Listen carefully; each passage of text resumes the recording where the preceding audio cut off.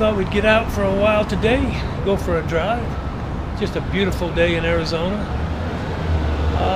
We are in Prescott, Arizona. Haven't been here for about 4 years. And man, everybody's out. Look at that rod.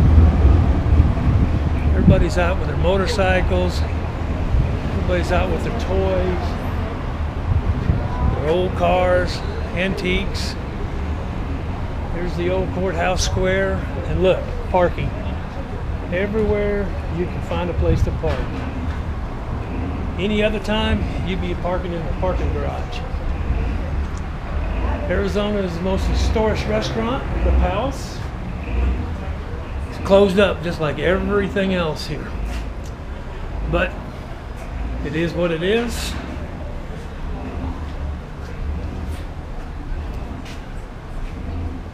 But we thought we'd just get out and go for a drive. Shirley's never been down here before, so we're going to take 89A back up through Jerome and Sedona and at least go see it since we're this close. At least have a chance. Might not be able to go in anywhere, but hey, we're not sitting in the RV. A lot of other things to do.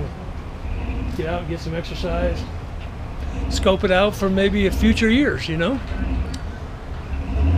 But that's what we're doing. Making a day of it. Hey, we stopped up here at Jerome, Arizona on the way back. The Jerome Grand Hotel. This is where the insane asylum used to be way back in the day. There's actually a insane asylum cafe in there. But also, if you look over here behind us, that's a heck of a view. We're at about 5,000 feet on Highway 89A, the world famous 89A. You don't want to bring any of your rigs up here if you don't absolutely have to, because there's some sharp hairpins. But you'll go all the way down through the valley now, and then on the other way is back to Prescott and Prescott Valley. San Francisco, that's the one up by Flagstaff. Yeah, you can see it for a long way. Wow. So what you think, Kim? You finally made it up to our your haunted yes. hotel. I wanted to come and see it. We've been looking for it for 5 years, and we finally found it. Google found it for us. Otherwise, we would have drove right by it again. Yeah, well, we did drive by. Because when you come from the south, you can't see it because you're looking at the road. If you came from the other way, from the north, you might have seen it, but then you've already passed the entrance. And then the sign's telling you no left turn and saying no right turn, but yet Google's telling you to turn. But look at all, everybody's got their old muscle cars out. Taking this road. It was a beautiful scenic road, good hairpin turns. I mean, they were 15 miles an hour and 20 miles an hour, so it is very narrow roads up here. In fact, my dually just barely fit on a couple of them, and this road coming up here is a one-way road. People going downhill have the right-of-way. So very cool. This is another great day spending out in Arizona. We'll be leaving here shortly in probably a couple days, and probably headed to Page and then up to Utah.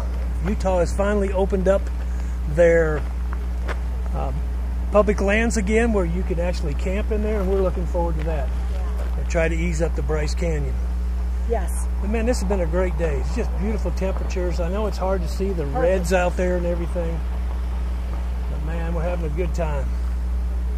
Stop the madness. Start the adventure. Time to go find a place to eat some lunch. Let's go get lunch. Well, good morning. It's another great day waking up. We are still here right outside of Williams, Arizona. Been here for 2 or 3 days. But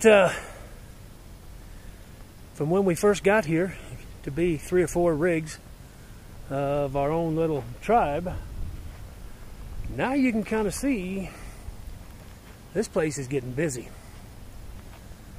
I mean, all this Forest Service, state land, forest land, BLM land, and then people got to come and park right next to you within 30 feet. I just don't understand it. But this is what RV's getting to. They are more and more people RVing.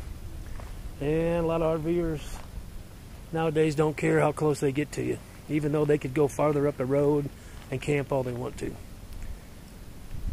So we decided we're going to pack up and we're going to go. We found out that Utah has opened up their public lands. So I think now's the time to get to going. My sister's over here. We got our group over here. I think it's just going to be Shirley, myself, and my sister. We're going to take off, head up to Page, cut over from Page over to Kanab, and then go up around Bryce. It's going to be a little cooler. It's going to start getting warm down here. The Page is supposed to be almost 95. Kanab's supposed to be 85, so we're chasing 70 degrees. So that's what we're going to do. We're going to get everything geared up today. Enjoy one last day here. Flags are flying. Enjoy our fellowship with some people here. And then, just like always, it's time to move. And I keep telling y'all, these lands are getting busier and busier. And now that things are opening up, there's a lot of people compressed in a little area. So if you're thinking about RVing, if you're thinking about enjoying it, traveling across America, you better get to stepping. Because you wait too long, pretty soon they'll be all around you and you won't have any privacy, any place. We've noticed a big change in the last 5 years. A big change where there was nobody and now there's everybody. So hopefully they'll open up the parks. Maybe most of the Americans can get up there and the full-time RVers can get up and enjoy it before everybody from the international community has time to book planes and hotel rooms and stuff like that, and we can enjoy it before they get up there. Because if you've been to our national parks, you know what I'm talking about. So we gotta load up and we're gonna head out. Stop the madness, start the adventure. Some days here.